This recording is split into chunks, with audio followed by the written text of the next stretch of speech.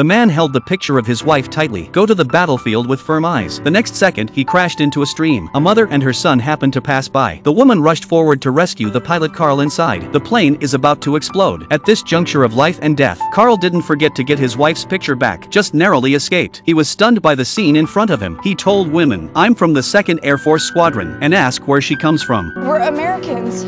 The heck are you doing in Burma? This isn't Burma, it's Ohio. Yeah, this is Rangoon. I was just in a dogfight over...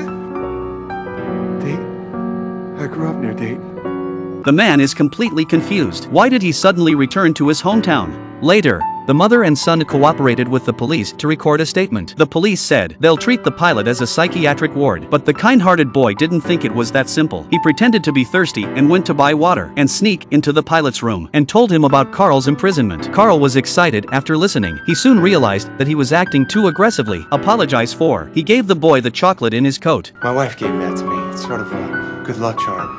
Every time before I fly so that nothing bad happens to me, she thinks candy brings luck. The boy finally let down his guard, so they became good friends. By this time, the police had arrived at the door, ready to take Carl. Carl sees this and hurries to open the house door. Tell the boy in a panic, "The local director Fry is my friend. He can prove my true identity. Please be sure to find him." And Carl let go of the door. "I put all my hopes on the boy." On the way, the boy kept begging his mother, "Go to find Director Fry," as Carl said, but my mother refused. She also thinks that Carl has a mental problem. The boy took out the chocolate Carl gave him. He told his mother that this kind of chocolate had been out of production for more than 30 years. Maybe he didn't lie, but my mother was still unmoved. The boy continued to plead. We gotta help him. What if he stole his family? He shouldn't be alone. This sentence seems to touch my mother's heart. Reminds her of her husband who died in battle. She immediately turned around and headed for the local bureau. But the officer on duty told them, "The director here is not called Fry. There is no such person in the bureau." Then the boy noticed a display cabinet. There is a picture of the last century. The soldier above is Pilot Carl. So the boy deliberately drew the attention of the watchman. Hide the photos secretly. After leaving the game, the boy immediately handed the picture to his mother. Mom immediately became stupid. Carl's face appears on it. At the same time, Carl on the other side woke up from anesthesia. He slipped out of the hospital. The man opened the door. The car gave a piercing alarm. Men are a little flustered because the car is not his. It turns out that he just came from World War II. Everything in modern times. It's so strange to him. The news just alerted the agents upstairs. Fortunately, Carl is lucky. A man drove by on an old motorcycle. He just wants to see his wife for the last time, so he grabbed the motorcycle and left quickly before the agent came. When the woman on the other side came with her son, a motorcycle suddenly rushed out of the intersection. It was the pilot Carl they saved. The boy was very excited. He thought it was no coincidence that he met both times. This must be a sign from heaven. They must help the soldier find his wife. The woman thinks of her husband who died in battle again. She's sensitive. With the help of mother and son, Carl finally found his old home. He shouted his wife's name excitedly. Finally, someone responded. Excuse me, can I help you? Looking for Pauline. I'm her husband. Her husband? Aren't you a little young to be her husband?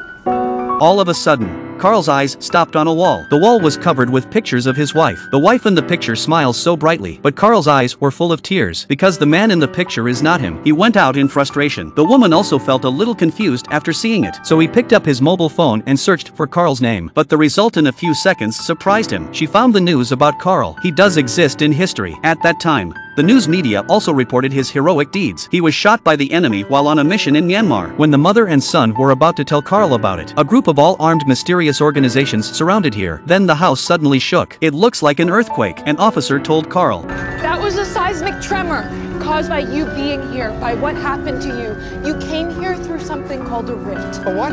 Basically, Lieutenant, you have traveled into the future. The man even fooled Carl. The space-time vortex is not closed yet. If you go back now, you can see your beloved wife. The little boy in the room can't bear to see Carl go back to die again. He rushed out of the house and told him the truth, and then volunteered to drive away with Carl as a hostage. They managed to escape to a river. You never thought. This World War II soldier missed his wife, crossed to the present before sacrificing. He's sorry. I didn't even say goodbye to my wife. The boy felt strange. It's a dumb superstition. I thought that by never saying goodbye, it meant that I was never really gone. So I could never get hurt. It always worked. Till it didn't. Carl wondered why the boy always helped him. The boy's father was also a pilot and died fighting abroad. He hoped Carl would have a good ending. Then the boy had an idea. Father told him, Koloff bulletproof vest can withstand bullets. If Carl goes back to the past in a bulletproof vest, maybe we can change our destiny. So they took advantage of the night to steal equipment, but they were surrounded by mysterious organizations before they could steal it. The mother worried about her son's safety and came forward to negotiate. Carl said he was willing to go back and told women what they thought. However, this simple request was rejected by the mysterious organization. It turns out that they are a department specializing in crossing events. They have also tried to change the history of people crossing, but in the end, I found, if the party can't go back to the past intact, then all creatures within a 10-mile radius will be destroyed. Carlton was disheartened when he learned the truth. The kind-hearted man can't involve innocent people for his own selfish desire, but he has one last request. Say goodbye to your lover. The officer promised him 5 minutes. When he entered his former home again, a wrinkled old man appeared in front of him. Carl stepped forward nervously. He has too much to say in his heart, and the wife recognized her husband at a glance. I'm sorry that I let a stupid superstition get the better of me. I'm sorry that I never said goodbye. And I know you moved on. I know you forgot about me. But I needed you to know that I love you. I always have, and I always will. The wife was filled with mixed feelings and tears. She wants to say too much, but time waits for no one. Carl has to go. Just then his wife stopped him. She opened the pendant on her chest, and inside it was Carl's picture. His wife always remembered him. Deeply moved, Carl invited his wife. Another dance they used to dance when they were young. Oh, Kitty, I can't dance. It's okay. I've got you.